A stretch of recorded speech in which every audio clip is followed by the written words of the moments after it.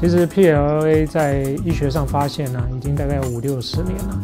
好，那大概在30年前左右，它是用在这个可吸收的缝线，像 Factory 里面的。后来发现，它有刺激这个胶原蛋白增生的作用。所以大概在11、12年前，在欧洲先开始使用在 HIV、Plla 就是因为有艾滋病它会变成这个脂肪被吸收，凹陷，脸颊凹陷。因为这样的病人呢，他这个脸颊一凹陷虽然第一个是看起来难看，可是呢，这些病人他会有一个很大的心理障碍，因为大家一看这样子就知道他是艾滋病，会造成他社会心理上很大的压力，所以就做这样的治疗。那美国 FDA 也在大概2004年开始核准。那在美容方面的运用呢，是发现说，它也可以抗老化，有 lifting 的效果，紧致的效果。所以这美国 FDA 也在2009年核准了。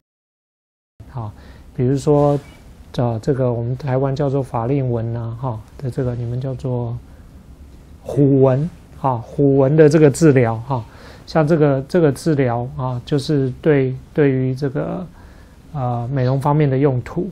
另外，其实它还有很多现在美容方面的用途也越来越多。对，这是它一个发展的大概。